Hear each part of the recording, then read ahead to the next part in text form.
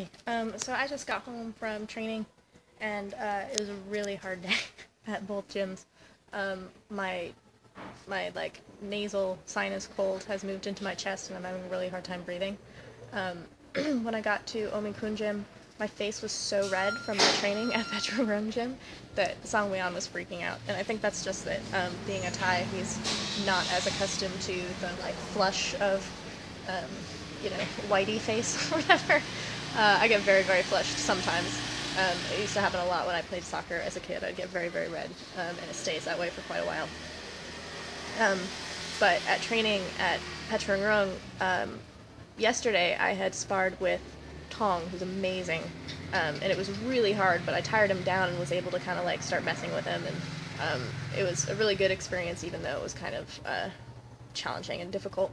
Um, and today, I told Pinu about it today. He actually didn't see it, and I told him how much fun it was. And so today, he picked up on it, and he told me to go spar with Dee. Dee is like 16 years old, maybe 15. But he's smaller than me. He's maybe like 45, 46 kilos, so he's what I would cut down to. Um, but he's really strong, and he's actually really mean. Like he definitely goes for the kill in sparring situations. Not in a like jerky, I need to win way, but definitely in a like maintaining the kind of upper hand as a man kind of thing, which is not bad necessarily, but it's not fun. But so I went into it, and I sparred with him for probably like 25 minutes, and it was kind of the same as with Tong, where I was able to wear him down over that period of time, and I started getting more and more things in, and I was able to kind of, continue working on the things that I wanted to do. But like emotionally, it was a very difficult experience, and I was so kind of drained from that when I was leaving Petrogrung that I didn't want to go to Omikun. Like the thought of even doing pad work and clinching was really bumming me out, but I was like, I gotta go anyway. Like, even if I start and I'm not able to continue, I can just take it way down or whatever. So, I went to Omikun, and I ended up doing what Sangweon likes to do. It's just like a power thing. Like, if you don't have any energy, he makes you just kick a gazillion times and do push-ups in between. So I did that, and then I started clinching. And there are these two new boys there who I'm clinching with. One is legit my size, but is much stronger. And then one of them is a little bit smaller, much less strong. He's very floppy when you first start clinching with him, but he's got really good tricks. And then Pechija's been just nailing me lately. So I had a really shitty mood, like, when it was time to do clinching, and I could feel it, that I was just in such a nasty mood. I got real mad, like, when these people were getting things in on me, and I'd like jump up and get back. This kid kept grabbing my leg and like dropping me on the ground, and it should be funny, but it wasn't.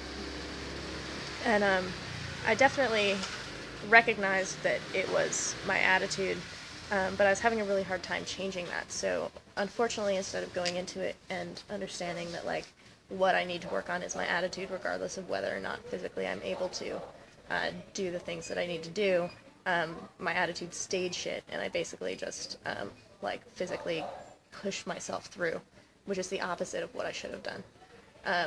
So that's a little bit disappointing because I know what I should have done, but at least being aware of that means that I can correct it for next time.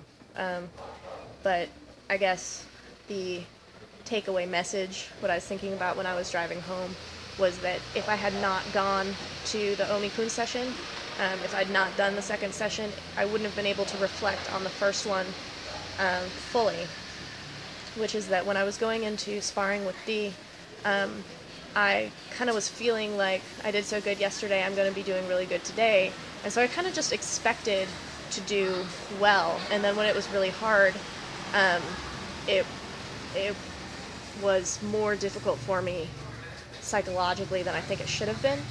And I've said many times before, one of my favorite quotes is that motivation is 80% expectation.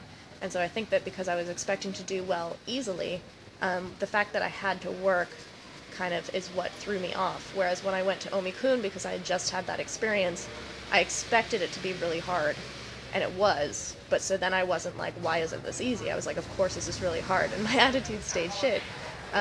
But I knew it was going to be hard, and so I was able to kind of handle the fact that it was.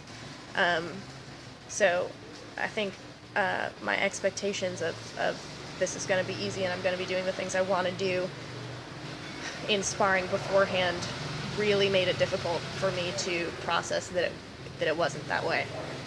Instead of just like going easier, I tried to go harder, which was not the right solution to that. So that's my lesson for today. And tomorrow's my last day of training before my fights, so we'll head up to Chiang Mai on Thursday, and lots to work on, but in an easy way, not in a really hard way. So just bring the fight energy tomorrow is really all I have to do.